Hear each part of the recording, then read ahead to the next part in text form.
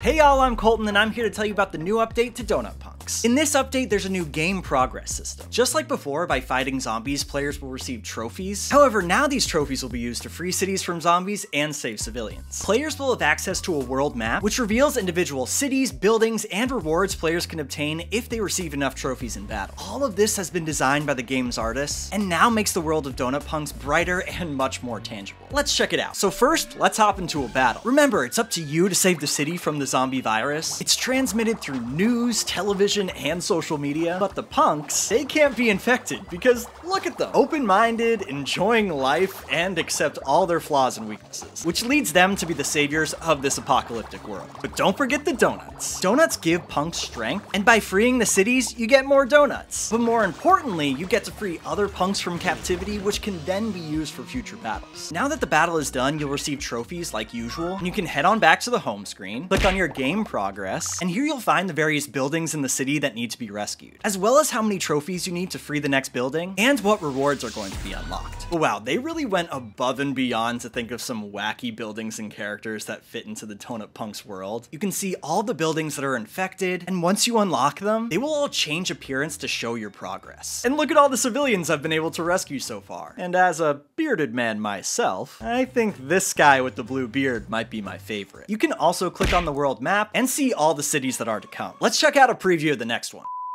What's that? I signed an NDA and my job is on the line if I show it?